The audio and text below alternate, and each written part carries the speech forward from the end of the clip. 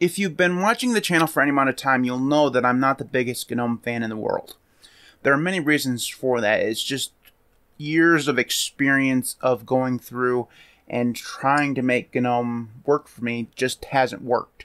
And that's mostly a me problem. I'll be right up front and say that the reason why GNOME doesn't work for me is just because I prefer Plasma better. That's just the way it is, and that's perfectly fine. That's the way Linux is supposed to work. That's why we have choice and why Linux is so amazing. You don't like one thing, go use something else. That's great, right?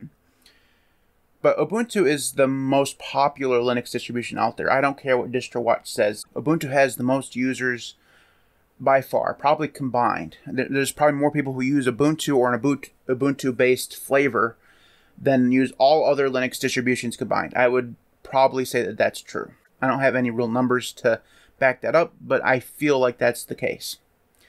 With that being the way it is, I feel it's important to think about how Ubuntu portrays itself and puts itself out to the Linux desktop community. Now, we should just say this, that the desktop for Ubuntu is not a priority. It hasn't been for years, and that's just the way it is. They don't make any money on the Ubuntu desktop. Their money comes from the server area. So any changes that go into the desktop are mostly community related. And while they do obviously put a lot of effort into it, the small desktop team does put a lot of effort into the Ubuntu desktop, it's still not the priority of Canonical at large. So the changes that I'm suggesting, or more the reasons why I think they should change, probably aren't going to happen, and maybe they shouldn't even happen. These are all my opinions, so I just thought I would put them out there. So today I'm going to be talking about 5 reasons why I think Ubuntu should ditch GNOME. The first reason is that GNOME isn't the most customizable desktop out there. In fact, I would say that other than Elementary OS, the Pantheon desktop, GNOME is actually the least customizable desktop out there. And I'm not saying that you can't customize it. There's tons of stuff you can do if you work hard enough for it. But in terms of actually wanting to go through and change themes, fonts, cursors, all that kind of stuff, there are hurdles in the way of doing that. And even the tweaked version of GNOME that Ubuntu uses is not as customizable as, say, something like Plasma. Now, maybe Plasma takes it too far. Like, if you want to customize something in Plasma, you can do so because there's tons and tons of settings and it's very complicated and complex and all that stuff. So maybe Plasma takes it too far and GNOME doesn't go far enough, but there seems to be, there should be a middle ground there. And customizability, I think, is important after you've been using Linux for a while, because once you've used Linux and you've gotten your apps and stuff together, you want to experience the things that make Linux great. And one of the things that makes Linux great is the ability to customize your desktop. Make it look the way you want it to look and work the way you want it to work. And for years, GNOME has been very anti-customization. They block the ability to use themes because they consider it a hack, which it probably is. Technologically speaking, it is. Same thing with icons and all that stuff. They make you install a custom app called GNOME Tweaks in order to do a lot of the stuff that you probably should be able to do right out of the box. And that's the same with the Ubuntu stuff. Even if they've added some customizability into it, it still hasn't gone the full way, the whole way there. The extensions system that GNOME and Ubuntu uses is also very stepchildy, is not a word, but it feels like it's the weird cousin that you don't want to talk about and shows up to reunions every now and then. And the reason why it feels like that is like they have an extensions app, but you don't install extensions from there. You have to install them from a browser using a browser add-on with a certain package installed that you install from the terminal, and it's a rigmarole to get an extension installed for the first time, and then it's a little bit easier after that, but the first time is just a pain in the ass. And for years it felt like GNOME just didn't want you to use extensions at all, and I think that that's true. With the invention of the extensions app, it feels like they're paying a little bit more attention to extensions because they realize that they've taken so many features out of GNOME over the years that extensions are kind of necessary. But still, it feels very much like they don't want you to use these things. They want you to use GNOME the way they want you to use it, and for them, there's no other way. Now, moving that into the Ubuntu sphere, Ubuntu has tried their hardest to go through and make Gnome usable for their vast number of users. They've added a light and dark theme, which is not something you get in Gnome without using Gnome tweaks. They've added a few extensions to make things, usable, like desktop icons and a icon tray up in the bar. These things that all desktop environments have because they're things that people use, and Gnome feels, for whatever reason, people shouldn't have these things. And that's one of the reasons why I think that Ubuntu should use something else, because Gnome likes to take features out of Gnome instead of adding features. They're very anti-feature and much more focused on maintaining the status quo. Let's put it that way. So the second reason is that the Gnome Foundation is horrible.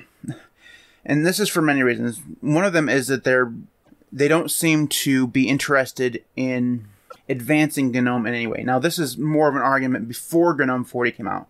Gnome 40 at least shows some signs of change and progress and stuff, but it's still very much Gnome.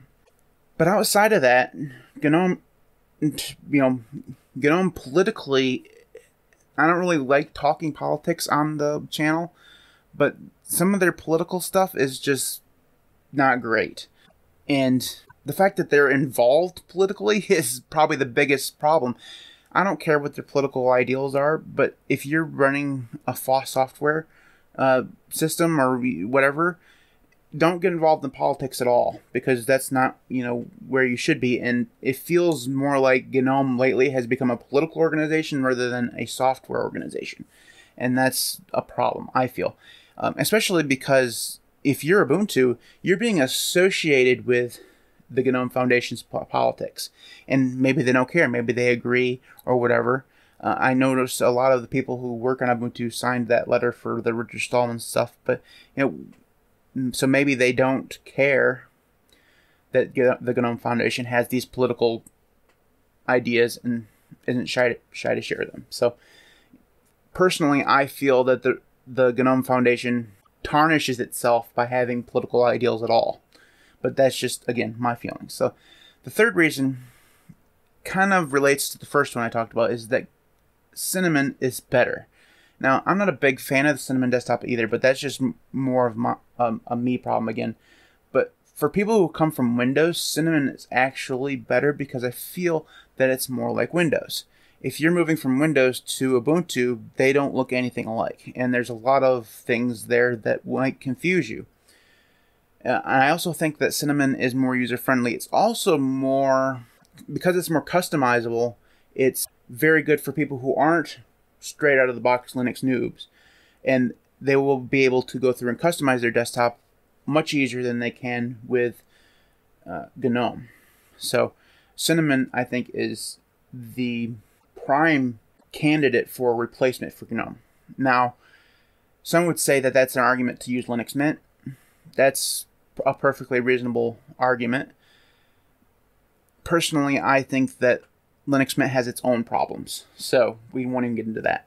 So the fourth reason is something that I've talked about a little bit already, is that the Gnome Foundation and the people who develop Gnome are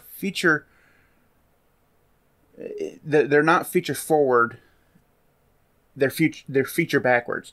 Gnome is spending time taking features out of their desktop environment, while Ubuntu has had to spend time working on extensions and tweaks to their settings panel and stuff to enable features that should have been there out of the box.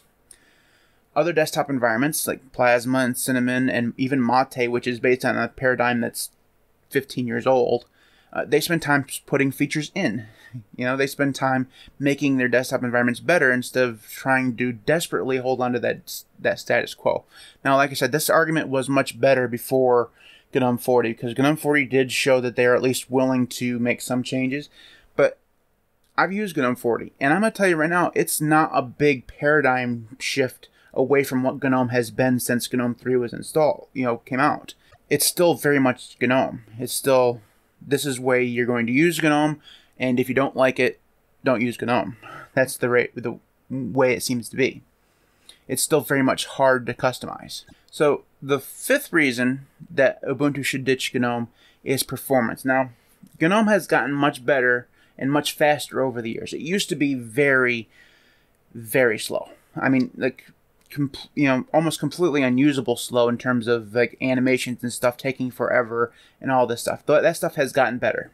It's still not as fast as other desktop environments, and even past the whole speed thing, if you're looking at a low resource system, Ubuntu is not a great choice because it takes a lot of resources to run Gnome. Almost always a gigabyte right out of the box. Like, that's idle right after startup. You're going to use between 800 megabytes and a gigabyte of RAM in order to run Gnome. That's just the way it is. And that's the way it's been for ages. It used to be more than that. It used to be well over a gig. So they pared it down a little bit. But again, they did that by taking features out. And they're still at a gig. And that's not a great thing. Now, obviously, if you're on a if your system is seriously constrained on resources, chances are Ubuntu is not the best option for you anyways. It has nothing to do with GNOME. You should probably go with something like LXQt or XFCE. Ubuntu probably is what I mean. Those systems are much more tailored towards systems that are resource constrained. So this whole argument that Ubuntu should be lighter on its feet, maybe not the best one, but I feel that even on systems that have a ton of resources, using a gig out of the box is not the greatest thing in the world, especially when it leads to poor performance in other areas like startup times and launch times of the applications and stuff like that. So, and that stuff all plays into it. And that's mostly a GNOME problem. Now, there's a whole snap thing that goes on. Ubuntu uses snaps for a lot of their programs, and those things are slow and always have been slow. They have gotten better, but they're still much slower. So that part there has nothing to do with GNOME. But add it all together and it feels much slower than it should be. So those are the 5 reasons I think that Ubuntu should ditch GNOME. I do have 2 reasons why they should stick with GNOME. The first one is something that I mentioned before we started, is that hardly anyone uses the Linux desktop anyways, and the server side is where Canonical makes all their money. So what they choose really doesn't matter. And add on top of that, there's so much choice out there in terms of the Linux desktop. If they don't change, they're not gonna, and they lose people using the desktop, it's not going to matter to them monetarily. And because there are other options, if you don't like GNOME, you can go use something else. So really, none of this stuff really matters. So what I was saying is this video is pointless. But what else is new? Also, like in a similar, point or whatever, in the long run, it would seem to Canonical that switching to a different desktop environment would be a waste of resources because so few people would be affected by it. So, and the second one is probably the biggest one. The reason why they should just stick with GNOME is that users hate change. If you're using GNOME right now on Ubuntu, chances are you like it. Maybe you have some complaints about it, but you don't dislike it enough to move away. So if you like the look and feel of Ubuntu, chances are you wouldn't want them to change, and you would probably be pissed off if they did. So those people who don't like Ubuntu and have the same arguments that I have probably already moved away from Ubuntu or used one of the flavors or whatever. So people don't like change, and that's probably the best reason for them just to stay where they are. So it's also an argument against them being able to change in the first place. I don't think that at this point Ubuntu can actually change away from GNOME without making a huge, political, or not, maybe not political, but public relations nightmare for a lot of the people who, they depend on. So those are the reasons why I think that Ubuntu is probably going to stick with GNOME. I gave you 5 reasons why I think they should ditch GNOME. So let me know what you think down in the comments below. Let me know if you think they should stick with GNOME. If so, why? If you think they should switch away, what should they switch to? I'm really interested to know what y'all think. So thanks for watching. You can follow us on Twitter at LinuxCast. You can also follow us on Facebook at LinuxCast, and you can support us on Patreon at patreon.com/LinuxCast. Make sure you leave a like and a subscribe and hit the notification icon bell. And I'd like to take a moment to thank our current patrons: Devon, Marcus, Maeglin, Donnie, Sven, Marek, Camp, and Mitchell. Thanks everybody for your support. Thank you for watching. I'll see you next time.